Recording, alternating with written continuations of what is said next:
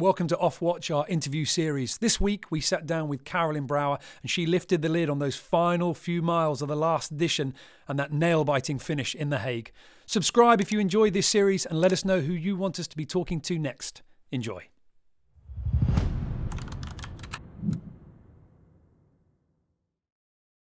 Today for our off-watch interview, we're with Carolijn Brouwer, a three-time competitor in the ocean race who, along with her Dongfeng Race Team teammates, sailed the final leg of the 2017-18 edition on a nail-biting three-way tie for the final points available. Whoever would finish first in that leg would clinch final victory. In the end, it came down to, well, one tactical decision and the final 20 miles. All of us that were watching the race, following it beat by beat, know exactly what happened there. And we will come to the details in that in just a moment. But Carolijn, you haven't always been an offshore sailor or indeed a multi-crewed sailor as well. You've got 4 World Championship titles in solo classes, as well as going to the Olympic Games 3 times, one of them in the Europe class, the single-hander. You mix into that triathlons, marathons. I mean, you've done a lot of sporting achievements where it's basically just been your shoulders that the performance rests on. I guess what I'm asking is, are you happiest when it's just you out there on the field or in a team, or are you adaptable to both? I think right now I'm more of a team player, more of a team person. I definitely started as a single-handed sailor. My career in the laser radio to start off with, and then towards the Olympics in the Europe dinghy. I only really started sailing crewed, or it was mostly double-handed at the time, in the 470 dinghy for the Sydney Olympics. And then my last Olympics in 2008 in the Tornado as a mixed team. In between, I'd done a little bit of big boat sailing. I stood on the back and I did the tactics, or I got to helm a couple of times, but no offshore sailing. It was only really when I had the opportunity to sail with Amer Sports 2. It was my very first Volvo Ocean race in 2001, 2002, that I really started feeling the teamwork and getting into it and realizing how important it is. And I guess important for any team sport, but I think especially for sailing in on big boats, but especially ocean racing and specifically the Volvo Ocean Race. And I really enjoy the team dynamics, you know, being actually just being a small piece of a huge puzzle that together you have to find all the pieces and make it work. And it's a huge challenge. I think teamwork's probably one of the hardest aspects of ocean racing, of sailing. And I really enjoyed it. And it makes the reward at the end when you can celebrate with your teammates, makes it only bigger. But as you were saying, obviously you did start out, like most sailors do, in that single-handed category. But, you sort of alluded to it there, but, you did pretty well. So you started out in the Radials, you competed in the Europes. I mean, you had some big successes in those classes. Yes, I did. I think altogether I won 4 World Championships between the laser radial and the Europe dinghy. At the time, it was the Europe dinghy that was the Olympic class, or the Olympic discipline for women. So it was the one-person dinghy for women.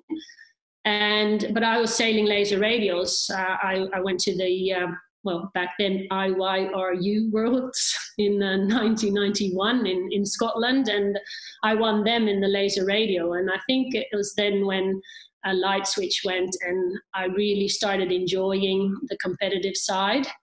And I guess a laser, we're always saying about a laser, I've never had to work so hard to go so slow. And it's absolutely true. I mean, there's no doubt about it that it's a very, very tough boat to sail. But at the same time, a lot of the basics that you take along during your sailing career come from a boat like a laser. You know, you learn how to steer the boat very, very well. The technique in flat water, in waves. You learn about the physical side, how important it is, you know, just the weight, a little bit forward, a little bit back, but especially keeping that boat flat. You know, if you have it just that little bit flatter than your opponent, you will be going just that little bit faster. And so, and, you know, tactics and strategy. The laser is probably worldwide, you know, one of the most sailed boats. Every local yacht club has a laser. So it's wherever you are, whatever level you're sailing the laser at, it's always competitive. There's no doubt. So I really learned a lot from sailing the laser radial. But as you get better, you also, you know, there's more goals, more dreams, and bigger ambitions. And that's how I then ended up in the Europe dinghy for the Athens Games in 2004. Well, I just want to wind the clock back a second, because as you say, you know, you went to the Games in 2004. You know, you went to the Games before that as well. I mean, 3 times you've been at the Olympic Games. You know, you get into a team with the 470. Okay, now we've got a teammate. Now we've got another personality on board. I mean, was that a skill to have to sort of grapple with? Oh, definitely. It's a completely different world. And being a single-handed sailor for most of your life, for all your life, you have to adapt. You know, it's about giving and taking. And we talk about athletes and individual athletes, single-handed sailors.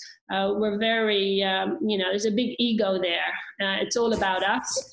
We have a team around us. You know, we have our physical trainer, and we have the doctors and coaches and the whole team helping us. But in the end, it's all about just us, you know, and everyone's working to make us shine out there. In the end, you're the one on the water doing the work. So, and you're also all the controls, you know, you can't really blame someone else. That's the beauty about single-handed sailing. It's, if you mess up, it's your own fault. I always laugh a little bit about the Finn sailors, because the Europe sailors and the Finn sailors, they get compared a little bit. It's sort of similar boats, except obviously the Finn is, you know, for the big guys and the heavy guys, and the Europe is the woman's version, so to say, and just a bit of a finer boat, but in a way quite similar. And you know, Finn sailors, they were coming back from a race and blaming their equipment when they hadn't gone too well in a regatta or in a particular race. And, you know, if you come back in your single-handed boat, in your single-handed dinghy, and you stuffed it up, it's your own fault. You know, you can't blame anyone else. So it's a huge challenge. And, you know, then going from double-handed boats slowly, you start adapting to even more people on one boat and bigger crews. Well, you say slowly, but obviously the Olympic Games was 2000. Then it was the 2001 edition of the Volvo Ocean Race, where you're there on Ama Sports 2. Now, you completed 2 legs. I think I've got that right. 2 legs of the race. Were you vying for a spot on that team? Did you get the call? What made you leave the 470 for a little bit and sort of jump into a very different beast? Well, actually, after the Sydney Olympics, I'd only really done 9 months or 8 months in the 470. So it was a pretty radical, short-lived campaign.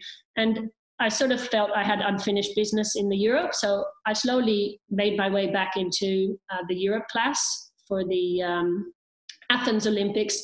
And then I got the call from Lisa McDonald, whether their team was already complete, but there was one crew member that couldn't do 2 of the legs. And so she invited me to come for a trial, to see if I was fit to fill that spot. And coincidentally, it was the 2 Southern Ocean legs. And when I went to trial with Lisa, I think we sailed the boat from Sanxenxo, Vigo in Spain to Portsmouth. And Lisa asked me when at our first night at sea, she asked me, so how many offshore miles have you done, and how often how long have you been at sea for? And I said, well, this is my first ever night at sea. In Holland, we have a saying, I was sort of thrown to the lions. I don't know if you can say that in English, but yeah, I was pretty naive. I didn't have a lot of experience, but hey, it's an opportunity of a lifetime when you get the call. And I'd obviously been following the race, and there's a lot of Dutch heritage in the Whitbread race and the Volvo Ocean race. So I've always followed it. And then, yeah, I hadn't really thought a lot about it, but I got the opportunity, and you're not going to say no. I remember Roy Heine saying to me, "You're crazy. What are you doing?" I said, well, if you're my age and you get this opportunity, then you're going to grab it with both hands and go for it. And that's exactly what I did. I had no idea what I was doing out there. I think I was writing my name on the ocean, especially during the night when there was no stars to follow. And I couldn't see the numbers on the mast anymore. And yeah, we did a lot of broaching. I was told broaching is okay, but Chinese jibing is not okay. Don't go there. So yeah, we had, going into Sydney, I think we had bets on, and who had the most broaches had to pay for all the kegs of rum and coke when we got to Sydney at the end of the leg. I'm just trying to take that all in, because as you say, that's a short road leading you into the darkest, deepest depths of ocean racing, being down there, in the Southern Ocean. Was it strange to go from a style of sailing where we have safety wind limits? Well, we're not going to sail if it gets too much above this, or if it gets too light, we won't do it. And then suddenly you're in something where it doesn't get more extreme than that, and the race will continue. Was there ever a point where you thought, if I could step off, I would? Well, funnily enough, during those two legs that I did, no, I didn't. I think we reached Sydney after 28 days. So that was a pretty long leg, and that was my first leg. But I remember arriving in Sydney and just wanting to go again. Whereas, yeah, a lot of the girls off the boat were happy to have a bit of a break. And I was like, I felt like even after 28 days, I was just loving it. I'm just getting into this. I'm getting the hang of this. So I've finally got some hours under my belt driving in the middle of the night. And I'm learning how to do this. But of course, there was some pretty radical moments and intense moments as well, where I think I was sitting trimming the main in front of the steering wheel, and we didn't back then. There was not the big frames and protecting you, and I remember we landed in a wave, and when the water was gone from the deck, my gloves were gone and my beanie was gone, and I ended up with my head in the steering wheel thinking, if the driver now turns one way or the other way, this could end up pretty badly. So for sure there were moments that I was wondering, geez, this is a bit hardcore, but I was loving it at the same time. And I guess I was naive. Back then I just didn't know any better. And that desire to sort of carry on then, I mean, worth mentioning at this point that, Amer Sports 2 was an all-female team. Did it seem like you had a path to continue that style of racing? I was hooked straight away, like the first leg, and, the two Southern Ocean legs it was a baptism of fire, it's, I didn't really ease into it slowly. It was full on straight away. But yeah, I think I really enjoyed it a lot. And like I said, the team dynamics, and back then the learning curve was so huge that I was learning so much from the girls. And in the short preparation that we did do prior to the race, we, there was the boys' boat as well, Amer Sports 1, and we were sort of hanging out with them and being able to work with them and work together, which, a lot of Grant Dalton and Bauer Becking and all the guys that are still out there now, just trying to learn as much as possible from them. And I remember, getting off in Brazil and thinking, I got to do this race, but I got to do the whole thing. I want to be back. I've only just started tasting a little bit of what this is, and I want to be back to do every leg and to do the whole race. It was just a shame that it took 12 years before that happened. The next thing that we see you with is Team SCA, and I mean that team made a big splash when they came onto the scene. You know, how did we go from tornado sailing on a windward-leeward, maybe 45 minutes on the water, we're good, to, right, I'm jumping into a team that's fully committed to this race? Well, Team SCA was for all of us involved at the time, or just I think for women sailing in general, and particularly women offshore sailing, was a unique opportunity. A project, a campaign like Team SCA, there had been no campaign alike before.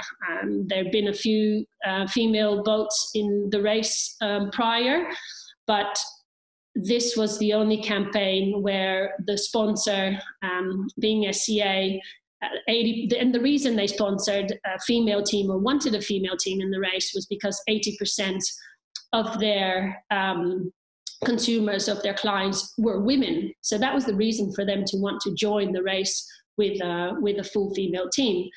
But it wasn't an A campaign, you know. To compare to Amer Sports 2, that was very much, we were the B boat. It was about the guys winning the race or having a go at winning the race. And the girls were there. Well, there's two boats anyway, so let's get the girls on it, because then at least we have a story, you know, because it's having a full female boat in the Volvo Ocean Race is a story on its own. So it's not a bad reason, and it's also an opportunity for us as women.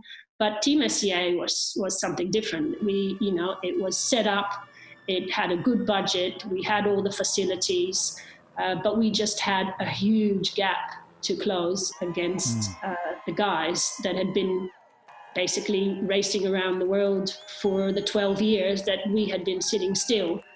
So that was a huge goal, a huge objective that we had. But because the campaign started very early, so time was on our side.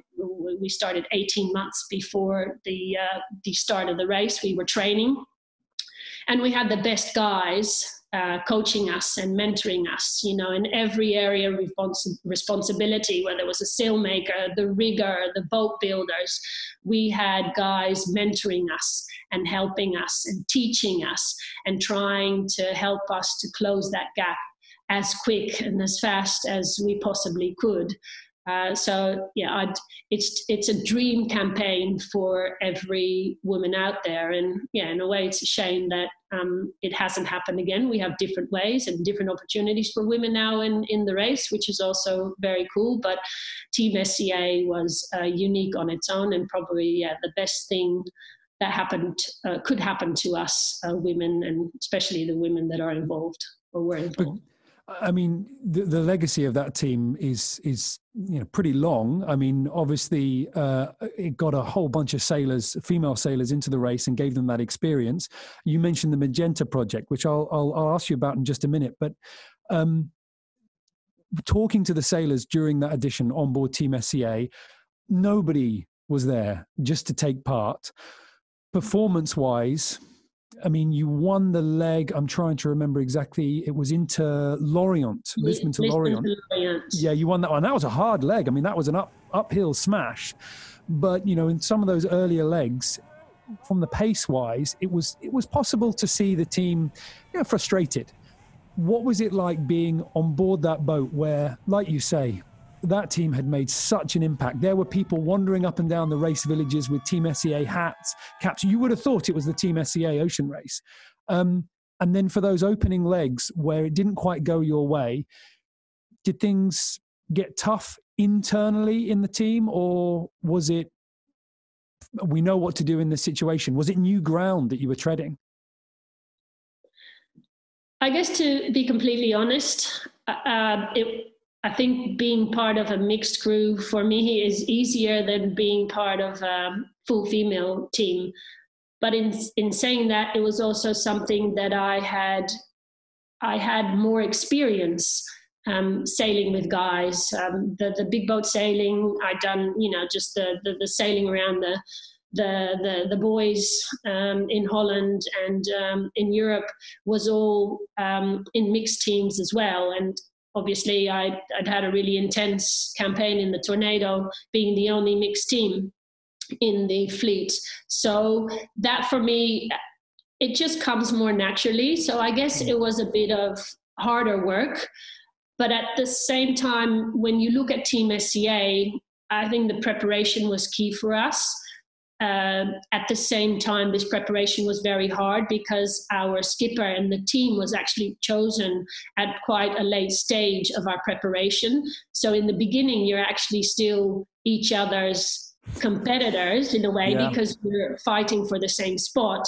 But once the team starts getting shape, then I think what we had was really, really special. If you look back, we started the race with a pool of 14 girls, and we rotated 2 girls for every leg, and that was the plan beforehand, that we would do that. But we started the race with 14 girls, and we finished the race 9 months later with the same 14 girls. And I think, there's something to be said for that, because even if you look at a lot of the male boats, a lot of the guys' boats, there was a lot of rotating and a lot of crew swapping going on as well, which wasn't the case with Team SCA. So I guess you learn a lot as well. There's different ways that you handle certain situations. But because we also had the opportunity to get to know each other very well in the build-up towards the race, because it was a very long build-up, you get to know every single person very well, and you get to learn about each other's strengths and weaknesses. And so, where one just needs a bit of a shoulder tap to feel happy and to feel comfortable again, the next one needs a bit more of a punch in the face, or so maybe it's not the easiest approach, because you have to approach the different crew members differently, but because you know how to approach them, then you do it in the way that works for them, and that's how the whole team works in the end. And I guess if you look back at our results, we had we didn't really have a number as a goal going into the race, like we want to finish on the podium, but I know for myself that we'd had a good preparation and we felt quite ready for it. So I thought, if we can get somewhere close to the podium, that would be pretty awesome. Until we got to Alicante and we sailed leg 0, and we felt like we just got left behind, and just very quickly realized these teams are very, very good, are extremely good. So we sort of had to adjust our goal a little bit and realize that, a top 3 wasn't realistic.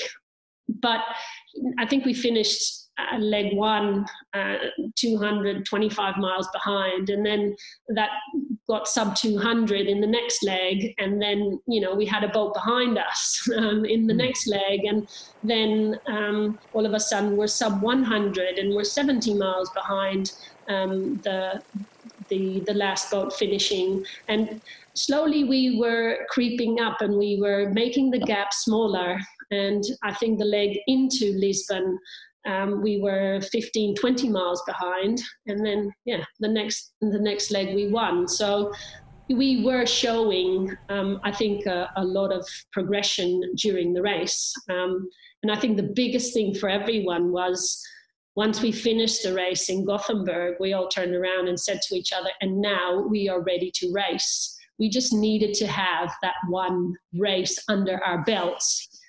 to be ready to take on the race. And the guys we were racing against, some of them were going around the world for the fifth, sixth, seventh time. They had this huge amount of experience that we were only really getting in that first, in that race. So, yeah, I think obviously we didn't get the opportunity to do it again. But looking back, I think, yeah, we can be very happy with what we achieved. And not least, as I say, the legacy of Team SCA. I mean, we're right on the cusp now of talking about Dongfeng Race Team. And I want to get to that moment, that final leg. But just before I do, you mentioned before, the Magenta project. So this is a scheme which helps young female sailors that I've come across. I mean, I know how valuable this scheme is. What's it like slipping into that kind of coaching role, that mentorship role where now actually, you're being the wise old sea dog that's imparting that information? Is it a thrill, a privilege to be able to do that? It's definitely a privilege, and it's a lot of fun as well. I mentored Ariane van der Loosdrecht last year through the Magenta scheme, and we actually only met in person once during that whole time, but we spoke a lot over Skype. And just speaking to Ariana and trying to guide her, and Ariana always had very specific and very good questions, so she also made me think about it. But I recognized a lot of myself in her, and that's quite cool in a way.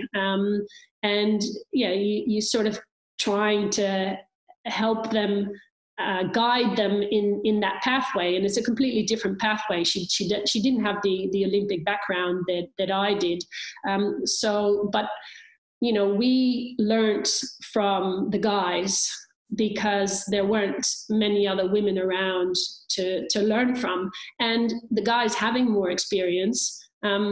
We have to learn from them. They are the ones with the knowledge and the experience. And now, having had AIMA Sports and done Team SCA, and now my third campaign with Dongfeng, and again having sailed with the men and just soaking up all that knowledge and that information, you reach a moment in I guess in your career where you can say, well, now it's time to pass it on. And especially there's quite a lot of opportunities for girls, for young girls at the moment, not just in the Olympic scene, but especially also in the race, in the ocean race, and just trying to give them those small tips and suggestions and advice to help them learn about it and fast track into ocean racing. So yeah, I honestly hope that some of these girls, and I think they will, end up on some of the Volvo 65s in next year in the race. And of course, they've got a high bar to meet with yourself because, as we say, you have now won. You are one of the winners, of the ocean race. You're there lifting the trophy. So let's go to Dongfeng Race Team. You characterize your previous two campaigns where you say AIMA Sports 2, a bit of a B boat, maybe. Team SCA, really good budget, full commitment, but maybe lacking on the experience.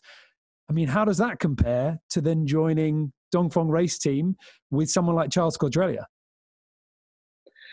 Well, when Charles rang me and asked me whether I was interested to do the next race with Dongfeng, and if we could get together to see whether there was any possibilities. Obviously, it was, it's a no-brainer.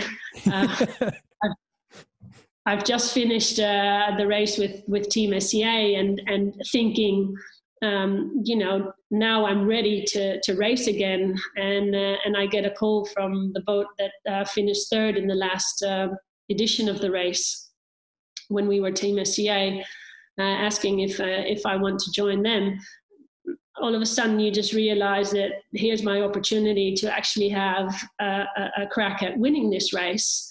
And all of a sudden, your goal is not making it around the world and sailing all the legs, but it's making it around the roads, but actually lifting up the trophy at the end. And it was a very realistic and a good potential that there was a chance there for me. So yeah, it was no question, and I didn't really have to sleep over it. But you know, it's in a way it felt a bit strange because I knew, well, Axo Nobel was already was the first team announced for the 2017-2018 edition. I knew Team Brunel was going to have another go at it as well. They weren't fully funded yet, but they were they were on the right track. And you know, I was joining a Chinese entry managed by mainly French, being Dutch, and there being 2 other Dutch boats in the race. So in a way, you know, I guess, yeah, there's other people that could be frowning and thinking, you know, why would you be doing this? And immediately when Charles rang, and obviously I knew him from the race before, but we spoke for 2 hours, I think. And when I hung up, I just knew that this was the right thing to do, and that this was the team that I wanted to be part of. When you say, you know, you've got that little shift where you're thinking now, okay, we've got a chance to win this, Dongfeng Race Team doesn't take a leg win all the way through the race, all the way until that very last leg. Did you feel, were there any discussions, were there any looks in each other's eyes of maybe we won't win this, or this is tougher than we thought, or was the belief always there? I think the belief was always there, definitely. I don't think we would have won if the belief was not there. Obviously, it was very intense. We were under a lot of pressure going into that last leg, but we weren't the only ones. Brunel and Matfrey were definitely under a lot of pressure as well. And I think it was more the first half of the race where there were a lot of times where we'd be leading for the first half of the leg and then finish second or finish third. But I think it was a really strong point where Charles, I don't know exactly where it was. I think it was whether it was in Itajaí or in Newport, maybe even after. Newport, we had the shocker of the finish where we'd actually probably sailed the best leg that we had sailed until 6 miles before the finish, where, you know, we worked ourselves into first place and then lost it all in the foggy conditions up the river into Newport. So that was quite harsh. And Charles was really strong then, and he said, you know, we're not going to change anything. We're not sailing badly. We need to just keep chugging along as we are. We've proven that we're fast, and we are sailing well. So we you know, you can panic at that stage and just go try and do something different because you think boats are catching up or because they are quicker than you. But we kept our calm, and, you know, it took a few days for most of us to recover from that leg. That was pretty harsh. But I think, yeah, we regrouped, and I think Charles really took the lead there and printed into our heads that we need to just keep going as we're going and just go out there and do our best as we have been and just have fun. And I think that's how we approached the next legs. And, you know, they didn't all go our way, but we did keep believing. And I think we had something special with Dongfeng. You know, from the beginning, after that 2-hour call with Charles, I knew that was the team that I wanted to be part of, and I had no doubt about it. And I hadn't even met the other crew members yet. I had an idea who was going to be involved, but I just the priorities that Charles set himself as a skipper. I lined up very well with how I thought about things. And he really made a priority. His biggest priority was to surround himself by a group of people that he thought he could win the race with. And he didn't surround himself by the 9 best offshore sailors in the world. He just surrounded himself by people that he thought he could live on the ocean for 9 months, and they were going to work their butts off and always try and be at their best and have a good time together. And that's the group that he created. And yeah, I think that's how we got there in the end. Well, it got you to that final leg in a pretty good position. I mean, casting the memory back, it's sort of 65 points apiece between yourself. You had a bonus point waiting for lowest elapsed time. Yeah, 65 for, yeah, 65 for Brunel, 65 for Maffrey. And then we come on to this crazy final leg with this sort of bizarre up and down darting between the coasts, all relatively nip and tuck. Then the boats start sailing out into the North Sea, and we get to the crucial moment where every single armchair navigator was convinced that they knew exactly what should be done. You must have known, probably before the leg started, that was going to be a crucial moment. Do you go inshore? There's no going back. It is a full commitment either way. Was there a palpable tension on board, or, was everybody on board, or, at least a Bidiggery? Was the navigator fairly, I know what to do? We knew what to do for sure. But like you mentioned before, we had decided beforehand where we were going to go, whether we were going to go left along the Dutch coast or where we were going to go turn right and go offshore. We discussed this, as everyone prepares their legs quite well. This one we prepared better than ever. We were all very aware there was a do or die leg. And I guess one of the key people in our whole preparation, but definitely going into this last leg, was Marcel van Tries, who helped Pascal and Charles preparing for the leg. And he briefed us very, very, very well. And he guided Pascal the right way, maybe gave a little bit more guidance than he would have during other legs. But he the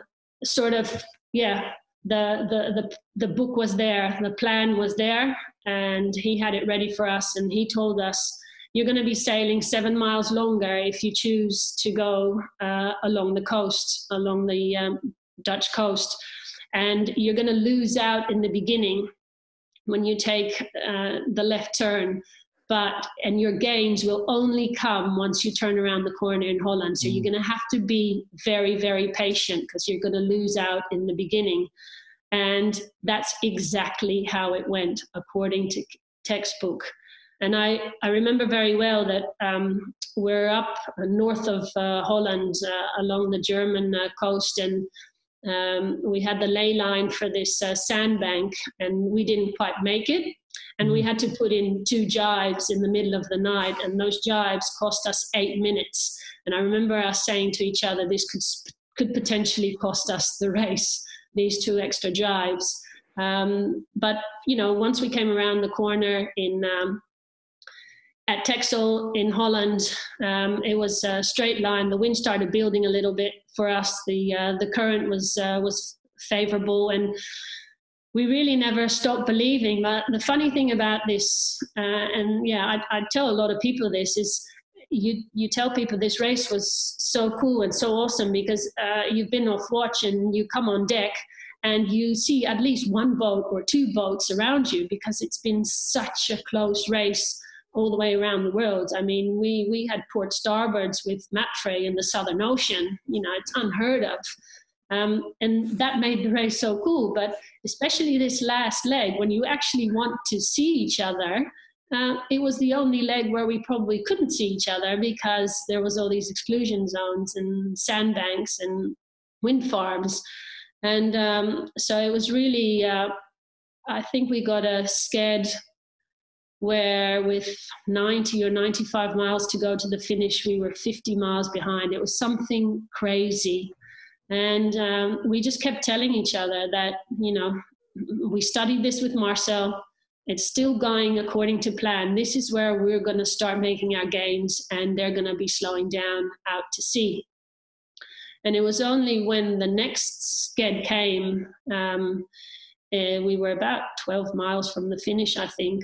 We still couldn't see the other boats, that a helicopter started flying above our head. And you still don't know, is this a good sign? Is this a bad sign? But it was when the helicopter flew away. It didn't fly back to land, but it actually flew out to sea. And then we knew, we need to keep an eye on this helicopter, because this helicopter is going to where our opponents are. And when the sked came, I remember very well, I think Charles came on deck and was scratching his head, and he was shaking his head, and he said, we're going to lose this race by 2 miles. And that was quite a disappointing moment. But he disappeared back down again, and he came back another 10, 15 minutes later, and he said, no, I've been doing some calculations, and I think we're going to win this race by 1 mile. And I don't know, I think it was 2.7 miles in the end or something. So it's pretty close. I admire your confidence, but some of the best navigators in the world saw things differently. I mean, Team Brunel, Mafre as well. Mafre making that last minute decision, really, to break off and go right. Obviously, if they'd have gone the inshore route, who knows? It must have been close. The margin, tactically, navigationally, must have been close, because you're reaching in, like you say, along the coast. And I look back at the tracker data, which, if anybody wants to do, it's still live on the Ocean Race website. You're going along at about 130 degrees true. The other boats are coming in at about 130 degrees true, but on the opposite jibe. And it comes down to, you get a little bit of a shift. It comes a little bit more, you're a little bit more pressed onto the nose. You just get a little bit more speed. Those tiny degrees of wind angle really made the difference. Was it ever conveyed to you guys when you were discussing the plan how close this was? Because the amazing shot that will always last with me were the tears as you sailed through the finish line. And I've always wondered, was it joy or was it relief that the plan came off? It was pure relief. Of course, we had to keep believing. We knew it was going to be very, very close. And we also sort of knew that once we'd taken the coast routes, that probably the others would go offshore.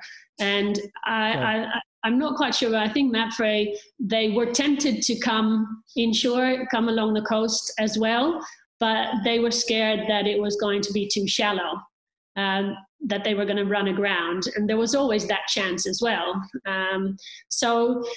I think from then on, we just had to stick to our plan. We couldn't see the other boats, so we just had to keep sailing the boat as fast as we could. And, we were all on deck. We were all as focused as we could ever be, because we knew it was going to be a very, very small margin. And after we'd had that ley line and basically lost 8 minutes, normally you'd say, geez, 8 minutes, 8 minutes in a whole leg, that's nothing to worry about. But in this particular leg, 8 minutes was a do or die. And but towards the end as well, when we saw the boats out at sea, and we knew they had to still do a couple of jibes, and we were on a pretty nice mode, sailing straight to the finish. We sort of knew, and it looked good for us. But you sort of give each other a wink, or you give each other a nudge. But you can only really believe it once you cross the line. Stranger things have happened in ocean racing before. But when you tell people that you know, you've raced around the world for 9 months and it comes down to the last 14 minutes, or, you know, you've sailed 38,000 or 40,000 miles and it comes down to the last 2.5 to 3 miles. It's insane. And I think, yes, especially for Pascal, you know, we're all, as a team, you're under a lot of pressure, but the call that had to be made in this final leg was a very, very bold call, and Pascal dared to take it. He was very much guided by Marcel, and he had the balls to take the decision, and we all stood behind him. And it was, yeah, obviously joy, and, you know, we did this, but it was relief, just such a big weight falling off his shoulders. It's amazing. That footage where you are sailing up to the finish line, nobody's, as you say, no one's celebrating, no one's smiling, and then just at the moment where you cross that finish line, I mean, it was incredible for the fans. The toll that it must have taken on you emotionally, I'm sure, was enormous. You know, as a final question, from everything that you've done in terms of, you know, your Olympic campaigns and the ocean race campaigns, you've had a huge success with winning the ocean race, lifting the trophy, and something that, you know, as you describe, has taken years. Along the way as well, you've also fallen short from where you would like to be. If you had successes early on in your career, if you'd managed to get one of an Olympic medal in one of the classes that you raced in, do you think you would have persevered as long as you have and reached this point now? Was it the win that you were chasing, or would you have carried on regardless, even if you have had an Olympic medal earlier on? Is it the racing that drives you on? I think I dare say that even if I'd had an Olympic medal, this winning the Volvo Ocean Race with the Dongfeng Race Team is better than the Olympic medal. It's the teamwork, the team dynamics, and the fact that you've done this as a group, and the hard work, you know, the sacrifices. Normally, after Team SCA, I have a young son. He was 3-4 during the SCA race, and he was 6-7, going 8 in the Dongfeng race. He's a little boy that's growing up as well. You know, I wasn't there when he got out of nappies. I wasn't there when he lost his first tooth.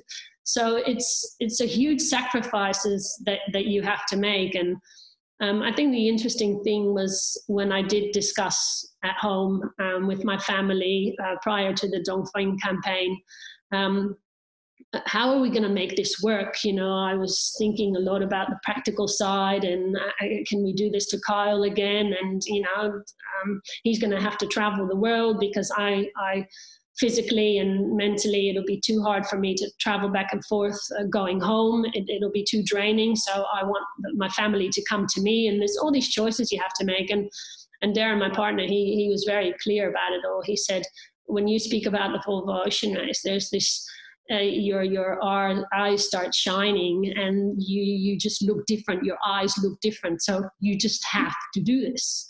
You know, it's a no-brainer. So, but I think, and for me, the teamwork thing is really the reward at the end to have done this with this group of people. It was truly an amazing group of people, and I think the coolest thing to see at the end in The Hague, during our celebrations, because obviously we celebrated quite big, but was the shore crew. Our shore crew partied the hardest. You know, we all partied, but our shore crew partied the hardest. And I think that's the cool thing, you know, that hats off to them, because I guess for them it was the same sort of relief. You know, they had to, for 9 months and before, during the build-up as well, they had to always deliver a perfect boat to us at the start of every leg. So we were under pressure, but they were under a lot of pressure as well. I'm sure that if something had broken or something had gone wrong, that they would have felt responsible, that they hadn't delivered. And I think for me, that was probably the coolest thing, out of those huge, being part of an historic race like this one with the point so close, going into that last race. I'm finishing in my hometown where I could see my apartment from the finish line, being Dutch and, seeing the biggest crowd I've ever seen to come together for sailing. That's all huge moments. But I think what I remember the most and what will stay with me the longest is the fact how relieved and how happy the shore crew was, and that they celebrated with us and celebrated more than us. And I think, that really shows the connection, and that Dongfeng Race Team was a pretty special team. Oh, Carolijn, thank you very much for talking us through your sailing and showing us just how much that moment and that win has meant to you. Thank you. My pleasure. Thank you. Well, I hope you enjoyed that interview with Carolijn Brouwer. Fascinating to hear what life was like on board Dongfeng Race Team for those final few miles. We're going to have another interview coming out next week, and you can let us know in the comments below who you want us to interview. Make sure you subscribe so you don't miss anything, and thanks for watching.